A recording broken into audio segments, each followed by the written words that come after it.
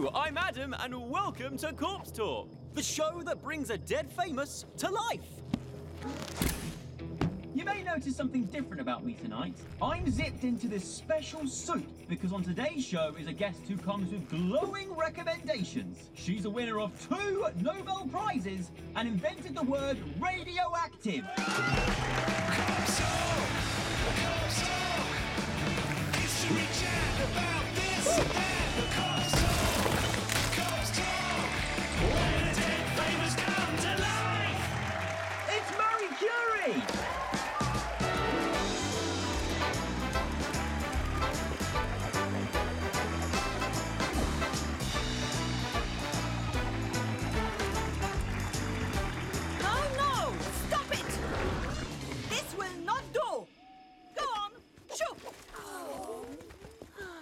I'm so sorry about all this, Marie. I really hate having a fuss made of me. And you'll have to excuse the protective suit. But you did spend your life working with deadly radiation. We didn't know it was deadly at the time, and the way of progress is neither swift nor easy. And things not coming easy was a theme that ran right through your life, wasn't it?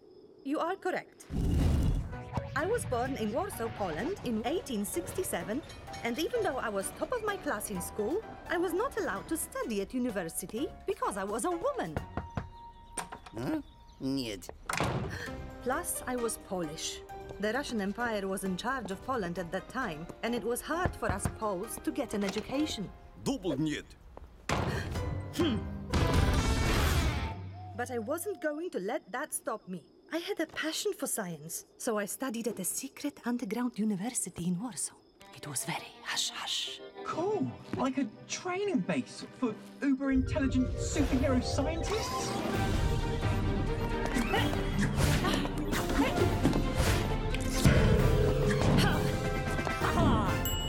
Don't be ridiculous. It wasn't anything like that. I was studying as hard as I could, and I loved it.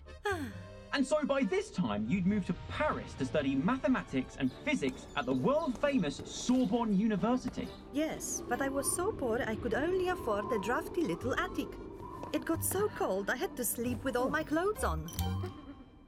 But being a young student in Paris must have been great. I bet you had some wild nights. I did. Brilliant. Studying. Oh. Okay, if you want something other than hard work and science, then very well. Paris is where I met my husband, Pierre. Now that's more like it. Meeting your husband in Paris, the city of love. Where did you two go on your honeymoon? The Alps? Venice? No, wait, Bali. In our laboratory, actually. Pierre was also a scientist and as dedicated to work as me. We were both interested in X-rays. Uh-huh. That sounds fun too. They were the newest phenomena in science at the time, but I was actually interested in another ray given off by the chemical element uranium. Stop me if you know this already. Oh, yeah! Sure! Uranium! Rays! Totally with you. Oh. Here, let me show you. Oh.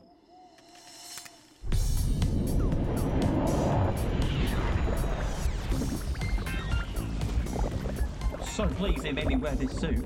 Scientists always thought that atoms were the smallest thing that existed, but it was discovered that the rays were coming from inside the atom. And I called these rays radiation.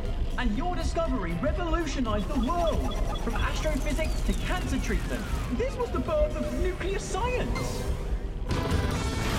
Pierre and I discovered 2 new chemical elements. Radium, which I named after radiation, and polonium, which I named after my beloved Poland. And together you won the most prestigious award in science, the Nobel Prize. Yes, although some scientists didn't want to award it to a woman. But in the end, no one could ignore my contributions. Wow, you and Pierre were quite the nuclear power couple. We were. Things were so good. But then tragedy struck. Pierre had a terrible accident and died. Oh, Marie, that's horrible. I was devastated, but I had to be strong for my 2 children, and staying busy was a distraction. I became the first female professor at the University of Paris. And later, I set up the Radium Research Institute to honor my dear Pierre. And in 1911, you won a second Nobel Prize for chemistry. Yes, but do you mind? Oh, sorry.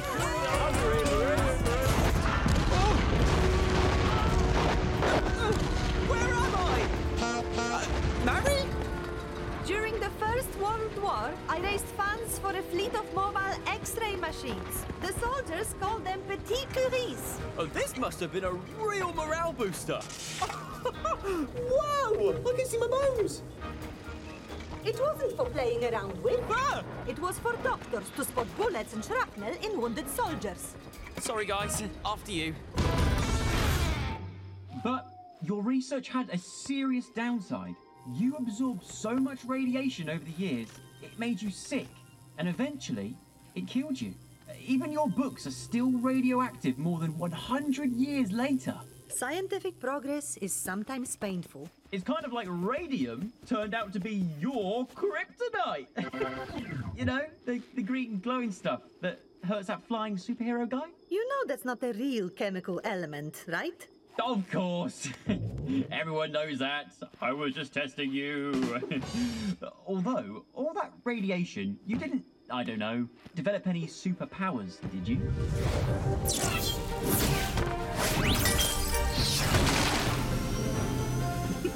You are a strange little man. Huh. I'll take that as a compliment. Well, sadly, that is all we have time for. Join us again on Corpse Talk, the show that brings the dead famous to life. Oh, Marie!